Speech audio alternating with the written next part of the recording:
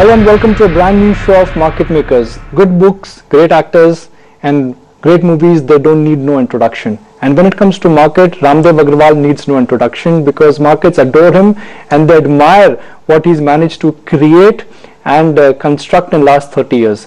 Raamdeo, welcome to the show and thank you for joining us. You've done 21 wealth creation studies. The last one was released in December 2016.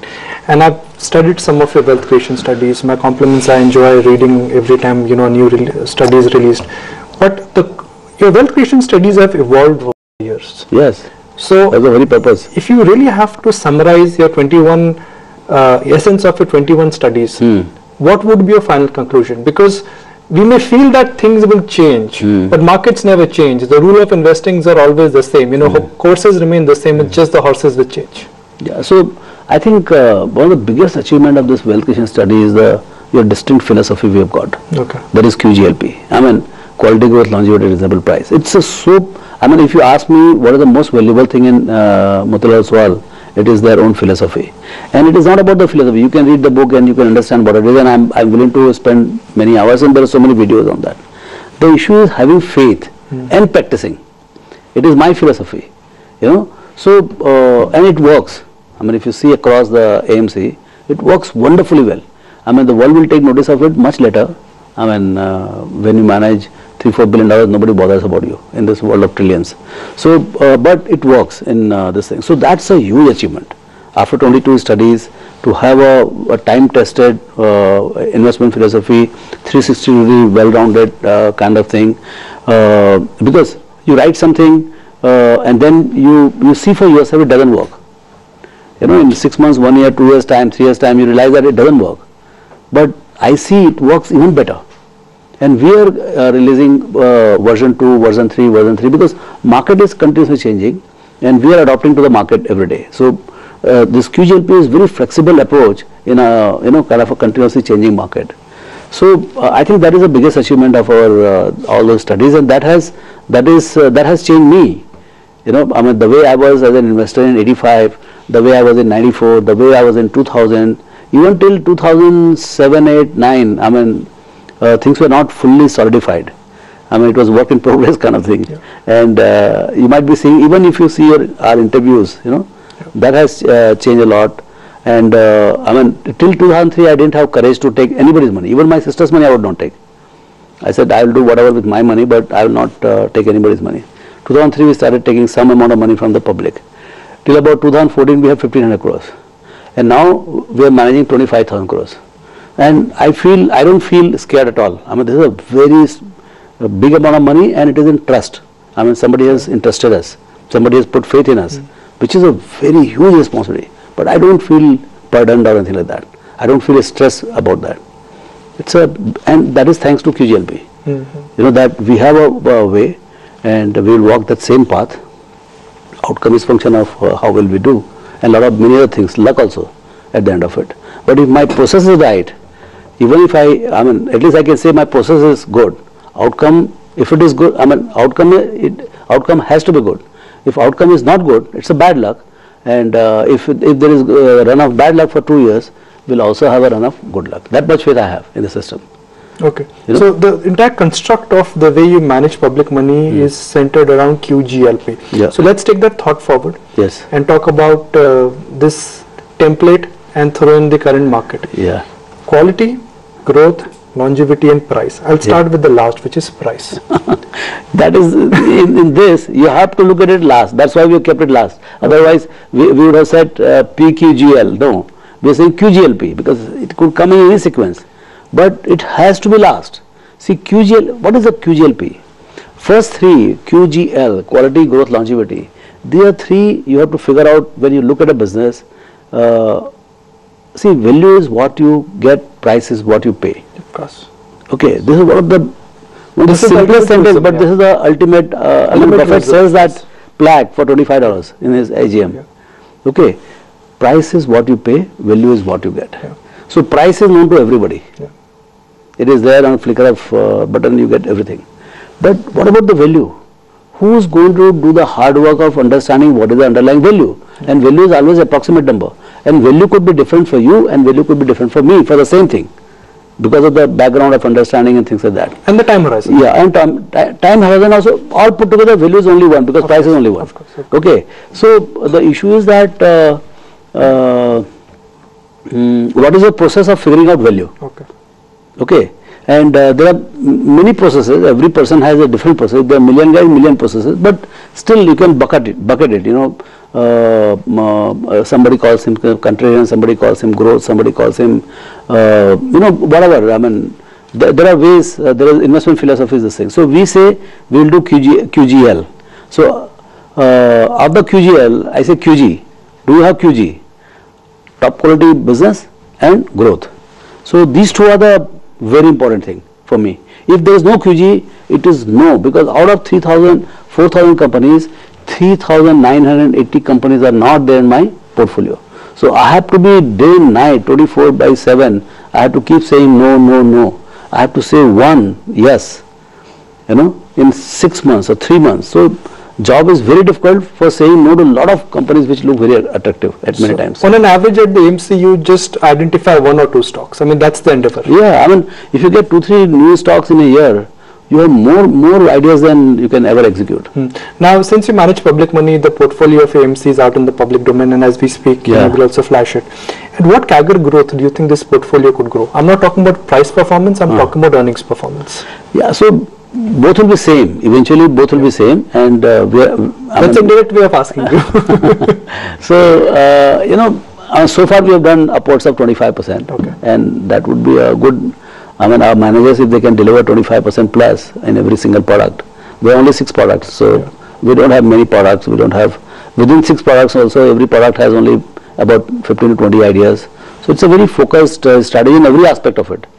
You know, we do only equities. So the confusion is not much. I think we would try to achieve that kind of beating the benchmark and getting doubling money in 3 years. That has been the track record. The future or very near term is I mean, only time will tell whether we are able to continue with that or not. You know, every market they follow a cycle. Best phase, boom phase, bubble, bust phase and bust, bubble phase and bust phase. Where are we right now in the market cycle? How young is this bull market? Yeah, so it is quite, I mean, I would not say it's very young. I mean, it is 14, 15, 16. No, so I would say 3.5 years for sure. Markets have been rallying since Modi has been nominated as the Prime Minister candidate in Goa. Since then, the market, in anticipation of that only, market started September or August or something like that, and that rally is still on. So that India hope story that story is still on, and now it is coincidental with the collapse in the oil price and the global equity boom. I mean, US is an unprecedented bull run, so it is definitely giving air cover to the equity as an asset class. And we are on a roll because of lower interest rates, lower inflation, good fiscal deficit, better governance, good possibility that earnings growth will finally happen. This year, I was, even before coming in the morning, first thing I sent to my research chief that what do you think finally this year's earnings EPS would look. So because he sent me 496 for the year for Nifty, I said, what do you think is your view? So he said 470, 475 should come, which is also a good improvement. You know, more like 12, 15%. At least you're not contracting. Yeah, we are not stagnant or we are moving. And next year he's saying 600. Okay. So, so I think we are almost there. I hope there is no further disruption after demonetization and whatever challenge of wonderful, you know, this GST. My sense is now with the good monsoon, stable inflation and everything, stable currency also. You have almost $400 billion of reserve. Nobody noticed, but reserve has crossed 390, 392. Every week we are going up by 2%, 2 billion. And I think RBI has to intervene to keep the rupee at 65. Otherwise it has gone up a little more. And in the process they get a lot more dollars. So I think this is very amazing kind of situation. Your fiscal is under control, inflation is under control. Political stability is very high, which is first important thing in emerging market and country like India, which is, so everything is right. I mean, macro backdrop is fantastic and good companies are doing very well. Valuations are somewhat stretched. Okay, and it is looking like a boom type of P multiple. 24, 25 P multiple for current EPS. So that is scaring people. But that's not the only ratio you look at when you are looking at future of the possibility. If you are hopeful about the future, I mean, market can always correct by 5, 10%, 15%, even deeper 20% correction. But it is not down and out, or it is not a done thing. I mean, we are not going to die without having earnings growth cycle coming in, and it will explode whenever it comes, because capex cycle is just not happened. You have to have a one full-fledged excessive capex cycle to come. Last time it was steel and cement. Yeah. This time it will be infra. I don't know what it will be. That's the beauty of the future. But that mean revision is coming. Why? Earnings mean revision is coming. Earnings mean revision is coming, and capex mean revision will also come. Okay. From a zero capex, some way capex will build up. I mean, from the infrastructure government side, they are pushing very hard. Private capex is yet to take out, because there's some slack in the capacity and all in power sector, steel sector, and some of the consumer companies also. But it's just a matter of time. It is, say, like automotive. I mean, like Maruti is, kind of putting up capacity every day, because they need the capacity. So private investment will come as the demand picks up. So I think today's interest rate decision is going to be very crucial, not for per se 25 bips or 50 bips makes a difference, but the consumption economy is very sensitive to these things. Whether it is demand for durables are concerned, demand for housing is concerned, it does, I mean, lower interest rate will help. Before I get into some myopic questions, which is themes and sectors, I have one follow-up question. The reason why stock markets are getting supported at these levels is because there is a hope that earnings recovery will happen. It could happen this quarter, next quarter, but like you said, an earnings recovery is going to happen. But stock prices have already run up in anticipation of earnings. When the real earnings recovery would happen, markets would say, look, we knew this would happen. And stock prices have gone up. Is that a risk? हो सकता है कि मतलब जब earnings आए तो market में refuse to go up. Exactly, that's what. जो मतलब buy on rumor, sell on news. Exactly. So we are buying on the rumor of earnings. Earnings recovery. Earnings recovery. See, because what has happened is that, I mean, independent of earnings, your valuations. One of the parameters is market cap to GDP. So it used to, when we used to come earlier 3-4 months back, it used to be 70%, 65. I used to say that market can go down, corrected by 10 to 15%, but it cannot remain there on a 1 year basis, because 70% is very low. When US is trading at 1.6, we are at 0.7. I mean, we are the growth economy. So it has to correct. Yeah, it has to correct. So now we are at about yesterday it was 134.6 or something. So 135 acres.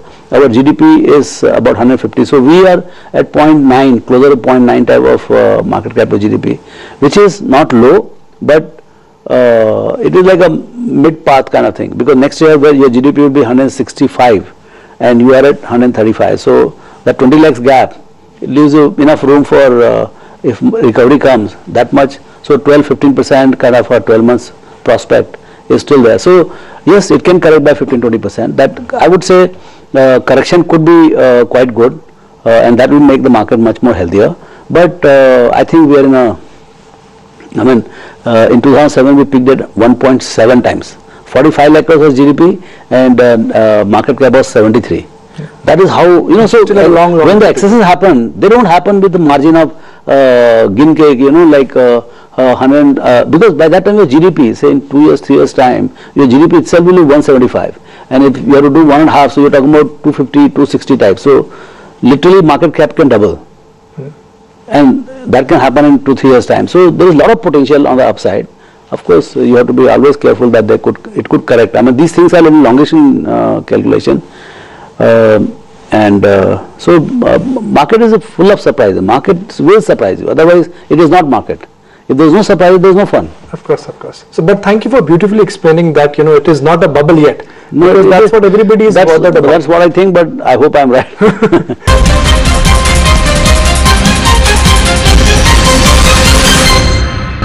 We got a lot of viewer questions, and one viewer question is that a couple of years ago, how did you identify the opportunity in iShare?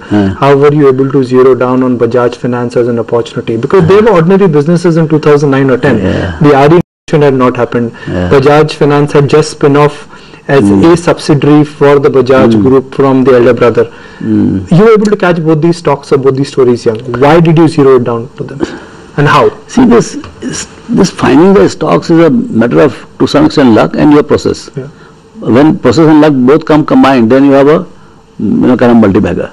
So process is clearly QGLP. I mean, it must have been a slightly nascent form, but my idea was always that find a great company and look for growth. But initially I was not knowing so much difference between good company and great company. So whenever you find a great company, great business, where returns can be 30, 40, 50, 60, 100% kind of return and growth. So what happens is whenever companies, they emerge, I mean when they, it's like saying that any business takes 5, 7, 10 years of struggle, and then it comes out of the first year profit. So first year profit will be what typically in a small business will be say 10, 15 crores now, okay. So that 15 or 20 crores can become 200 crores in very quickly, you know. So say like earnings, you know, in stock market, it is stagnant for so many years, but whenever it will take off, it can take off from 400 to 800 in a breathtaking pace. So we are at an inflection. We are at an inflection point. So this is what happens in companies. You know, you are struggling with the below break even, below break even, below break even, and then the break even comes, and in one swoop the profit goes from 20 crores to 200 crores. So would you say that AMC business? So we have to. So but the market is not so smart in valuing those companies. They say 30p ho gaya, 40p ho. Arey bhai, this is going at 50-60%. So Eicher also happened like that. It was making, when we looked at the company in 2010 or 11. No. I think it was 4 years back, 5 years back, when it was about 2,000 crores. The profit was about 100 crores. So 20 or maybe profit was a little more, or market cap was a little less. So at that point of time, we bought it as a truck story. And what happened was, we thought that RE is a backup. If truck doesn't happen, this will not allow us to sink. So my call was, the worst is that in next 5 years it will double, or it will go to 10 times. If we are successful, it will go to 10 times, and if we fail, the failure will be at least double. That was the call in Eicher. I clearly remember. I said downside is 15%, upside is 40-45% compounded. So it worked out. Okay. So when the RE became popular, and they started earning money from that 15-70% EBITDA margin. Now there is 32% EBITDA margin. 25% CAGR growth even on high base. I looked at the numbers. So that time they were going at 70-80%, and stock was available at 20p. Whenever your earnings growth for next 3-4 years is going to be say 2x of your P. Say your P is 20, but you expect the growth to be 40. You are sitting on a multi-bagger. That's a great point. So you know that formula we had done up right from 2003, that compounding and how it works and all. These are all gift of wealth creation study. So I have in back of my mind, whenever I get any stock, good quality stock at half the peg, you have to pile on. Are you seeing that opportunity somewhere? Opportunity keeps coming. Every 6 months, 8 months, we'll get one. It is not there as a. There are not 20 ideas. I don't have any idea like that right now, but. Quite possible when you go out from your office, you might get that idea. You always hint at what you're looking at. You know, 2 years ago you told me it was United Spirits and HPC. Is there a hint you would like to throw at us? I mean, I think one of the business which I am very close to is AMCs. Okay. This segment, yes, I understand the business, and it's very exponential in character, and a lot of money is coming in, and good AMCs, all the bigger ones are getting listed now. So that would be a great opportunity. And this is the largest business in the world.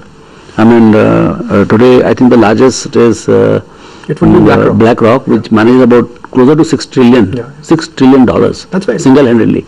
So I think the very nature of the business is very consolidated in character, and we have just about begun in India. I mean, the equity flows have started, and it will become much bigger. So I think the opportunity to, because equity mutual fund assets are just about 6 lakh crores. 6 lakh crores out of 135 lakh crores. And your deposit base is 100 lakh crores. So I think it is just a sunrise industry, and in that you get the biggest and the best to invest. I think it's a free cash flow business, rapid free cash flow, rapid growth, terrific brand equity. Can we get it at some reasonable price? So I think that's one area where you might get this opportunity, but we don't know which one comes when and at what price it comes. So that is one opportunity. Then the banking system still looks to be pretty good, in the sense that the newer banks have come in. I hope they open the tap license on tap, and when I saw today's paper that incremental deposit accretion of the public sector bank is only 34%, where the installed base is about 78%. I think when the installed base shifts from the current 25, say 22, 23% for private sector to say maybe even 50% in next 10 years, it's a stunning kind of opportunity for any of the well-managed banks. Any of the well-managed. You know, a word which you have freely used in perhaps your recent wealth creation studies is value migration. Yeah. You gave the example of Bharati and Indian pharma companies. Now, we've seen value migration happening in private banks because they gained market share from PSU banks. Do you think the next leg of value migration could happen to some of these NBFCs which are now becoming banks? And there are a couple of them. AU Small Bank, there is Ujjivan, there is Equitas. Yeah, so value migration is a much broader thing. See, what is happening in value migration today? PSU banks, the banking opportunity is moving from PSU banks to private sector banks. That's a broad theme. Now, private sector bank is also in the form of NBFCs. Okay. NBFCs are not their extended arm of banks only, because NBFCs get the liability from the banks. Banks stop at the branch and the NBFCs go up to the doorstep of the customer. That's how NBFCs are supposed to be doing. So, clearly this NBFC plus private sector banks are one considered lot which is benefiting from the current slowdown or whatever NPL problems or managerial problem, whatever problems PSU banks have, that is directly benefiting these guys. Now it is such a longevity opportunity because it is happening not in a static world, it is happening in a 15% growing world. So the size of the banking opportunity is growing at 15%, and then you are shifting the share from 10-15% to 50-60%. So even if the share becomes 50-50, at that point of time, the number one private sector bank, I don't want to name anything, of course, but number one bank could be worth 40-50 lakh crores. It will be very large. So the size and the scope look at HDFC Bank today. It is 6%, I think 6.5%, 7% share. SBI is 22%. Yeah. So forget about 22%. Even if you go to 12-13% in next say 5, 7, 10 years, what will be the size of that expanded banking system? And when the economy itself is growing at about 14-15%. So really the size is very large. I'm just going to get some closing comments from you. And this is not about today, tomorrow, this year, next year. Let's say about 2020. What kind of market do you think we could be staring at? बहुत difficult. Nikunj, don't bother about 20 and all. Manage today. Okay. 20 is managed. Okay. See, you got to have a good process. You got to be optimist. That I mean, I have seen 30 years of this market. Is that the differentiating factor for you? That you're always optimistic. Yeah, is that if you're not for a good investor? It is a must. It's the first starting point. If you're not optimistic, I mean, overly optimistic is not required, like me. But if you have to be a positive guy, because if you start seeing the bad things in the companies, there are so many bad companies that you'll be stuck with them only. So stock market is like that. You have to dip your yourself into the water. You have to come put your some investing. My good thing is that when we started our career in 80s, there were no good managers. There was no this mutual fund concept. Today you are a professional. You are earning wonderfully well. You don't have to sweat about which stocks to buy. You find one good manager, give the money, and done.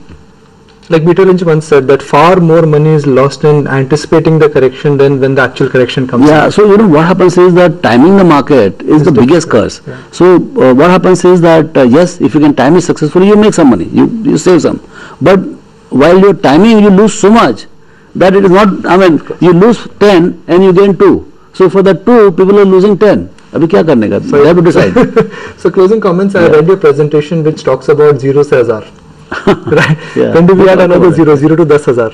When will you make that? It's much easier. It's much easier because I mean 0,000 has taken 30 years. Yeah. I mean 1,000 to 10,000 if it doesn't happen in less than 10 years, I think we've done a bad job. I wish you good luck and thank you for just discussing a range of topics, including your thought process, your journey, and how from very humble beginnings where you've really inspired a lot of investors and a lot of our viewers. So thank you for your time today and look forward to much more engagements with you. It now is my home. Thank you very much, and that's it on this edition of Market Makers. Thank you for tuning in.